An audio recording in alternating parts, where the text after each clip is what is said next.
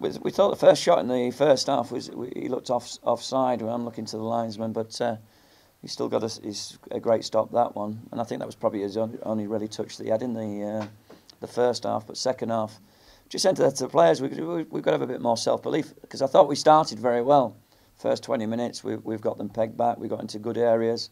Again, just that final ball, the final decision making. And then suddenly in the second half, their quality showed. I looked right to their bench, and I just thought, wow, the options that you had to be able to put off the bench onto the pitch.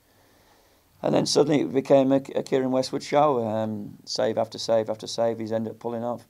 But they're a good side, and even at set plays, we were a bit worried because every one of their players was taller than my players, and you're having to ask players to do jobs that, and they put the ball into a dangerous area. But again, Kieran Westwood has shown what a top quality keeper he is, with a man of the match performance, I think.